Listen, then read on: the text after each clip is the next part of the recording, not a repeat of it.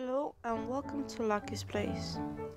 So we're still doing the Seatember challenge of 2020, and today I'm going to draw with you the two prompts, the 7 and 8 prompt, which are change and harmony.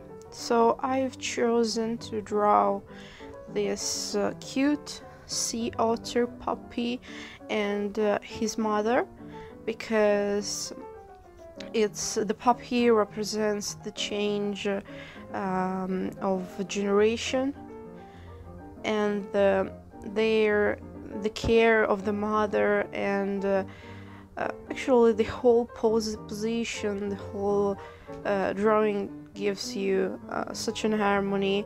And otters are actually one of my favorite animals, and I like them a lot.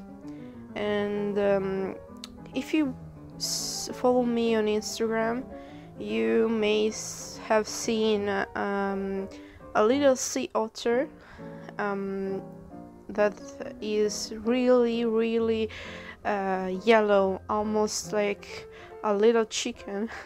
And it's asked himself if it's an actual sea otter or it's a tempura shrimp, because it's really yellow and fluffy, and it was really funny, so I wanted to draw the sea pup yellow too. And well, now I'm coloring the sea. I tried to incorporate a little bit of green in the blue, in this ultramarine blue, and creating this kind of turquoise bluish color that I think really suits sea, because often seas have this like green color into it. Also, I wanted to give a lot of fluff to the mother and the sea otter pup. So I tried a lot to give some texture. Also, they are sleeping, and it's really cute.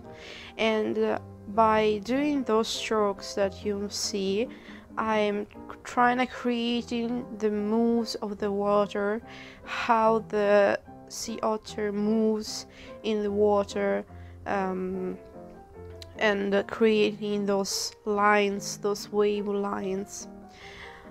Now I am coloring the mother in this kind of brownish grayish color, really warm, almost warm gray mixed with a little hint of brown.